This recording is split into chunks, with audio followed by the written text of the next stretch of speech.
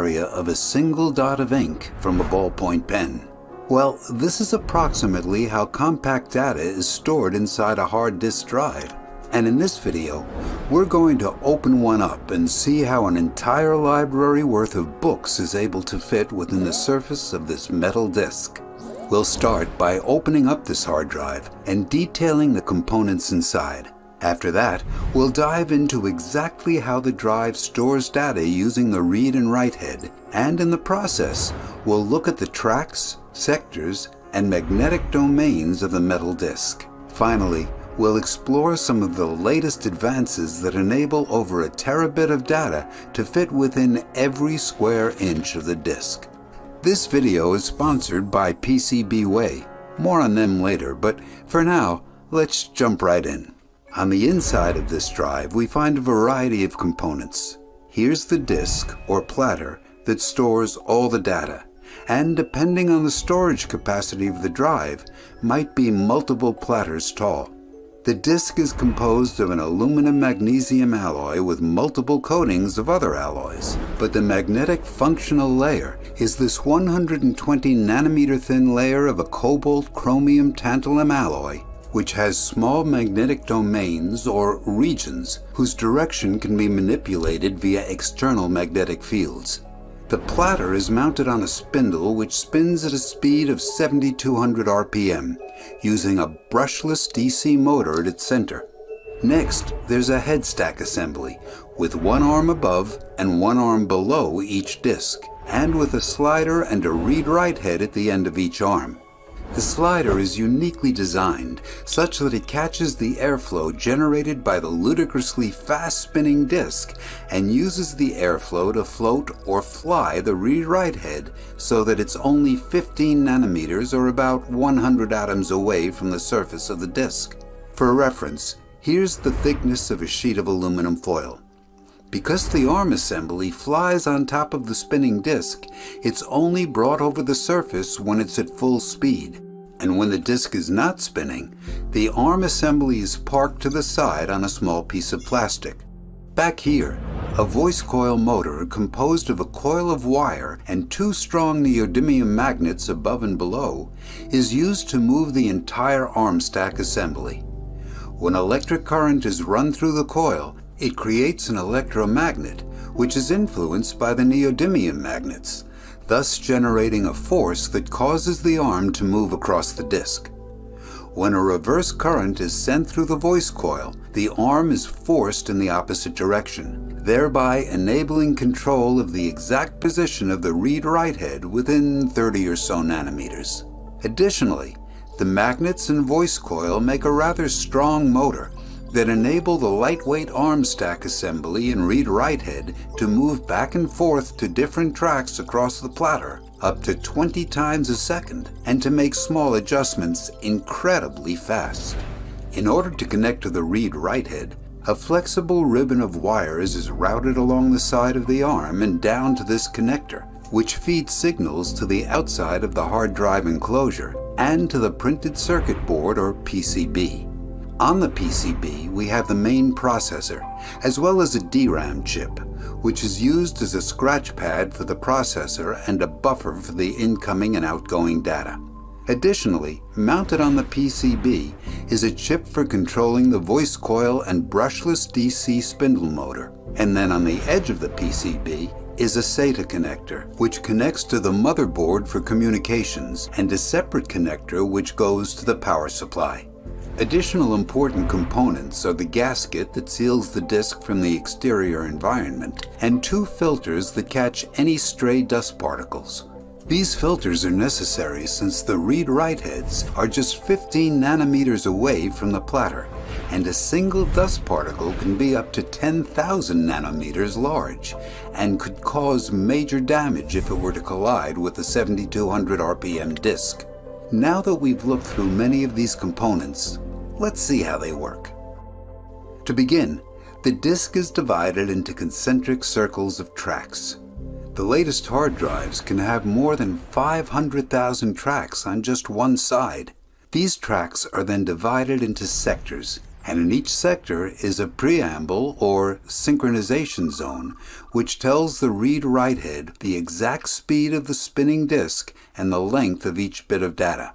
The next part of the sector is the address, which helps the read-write head know which track and sector it's currently positioned over. After that, we have the actual data that's stored, typically 4 kilobytes of data per sector. Next is an area for an error correcting code, or ECC, which is used to verify that the data stored in the block is accurately written and properly read. And finally, there's a gap between this sector and the next, which allows the read-write head some tolerance when writing the contents of a block. Now let's zoom in on the read-write head and the disk to see exactly how data is written and read. Writing data to the disk is done by manipulating the direction of magnetization of a localized region or domain of the cobalt-chromium-tantalum layer in the disk and forcing the region to be magnetized in the up direction or the down direction. This tiny magnetic domain or region is around 90 by 100 by 125 nanometers, and when magnetized, all the atoms will have their even tinier magnetic north-south poles pointing in the same direction. In order to magnetize a single domain, which is equivalent to writing a single bit of data, a current is applied to a coil of wire at the back of the write head, thus creating a strong magnetic field back here. The magnetic field is channeled through the write head and focused into a small point at the tip, and then jumps across the 15 nanometer air gap and into the disk. When the focused magnetic field passes into a single domain of cobalt-chromium-tantalum, all these atoms are forced to align their tiny atomic magnetic fields with the applied magnetic field from the write head, thus turning the small domain or region into a permanent magnet. The key is that even when the write head is moved away, the direction of the magnetic domains in this layer of the disk is maintained for years, and they emit a permanent magnetic field which can be repeatedly sensed by the read head every time you read out the data stored in this sector. That is, of course, until the computer and write head rewrite a new bit of data to the domain by either flipping the direction or keeping it the same. Let's explore how we read data from the disk. Thus far, we've been showing domains as pointing up as a binary 1 and pointing down as a 0. While this is conceptually simple, it isn't actually the case. Rather, the read head is designed to detect the changes in orientation for magnetic domains pointing in one direction, and then the adjacent domain pointing in the opposite direction. This is because emitted magnetic fields from adjacent regions that switch their orientations are much stronger than the emitted field from just a single domain pointing one direction or the other. Therefore, each change in magnetic domain pointing in one direction to the opposite direction is assigned a 1, and an absence of a transition from one domain to the next is assigned a 0. Therefore, the write head would record a binary sequence of 0011, 0010 like this, or a sequence of 1101, 1110 like this, where the 1s are changes and the 0s are lack of changes. So then, what's inside the read head that detects these magnetic fields? Well, inside is a multi-layer conductive material composed of alternating layers of ferromagnetic and non-magnetic materials. This multi-layer material has a property called giant magnetoresistance, or GMR.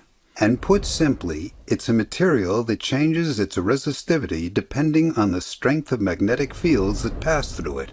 Therefore, using GMR, it's a simple matter of just measuring the resistivity. And when there's a low resistivity, that means there are strong magnetic fields below the read head, resulting from a change in domain orientation, and it's a 1. And when there's high resistivity and no change, it's a 0. However, this poses the problem of how a string of dozens of non-changing domains can result in an ambiguous number of zeros.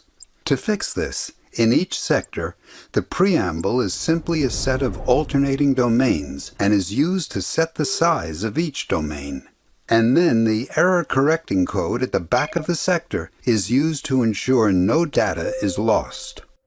Next, we're going to explore some advancements in hard disk drive technology that improve the areal density, which is the number of bits that can fit within a given area.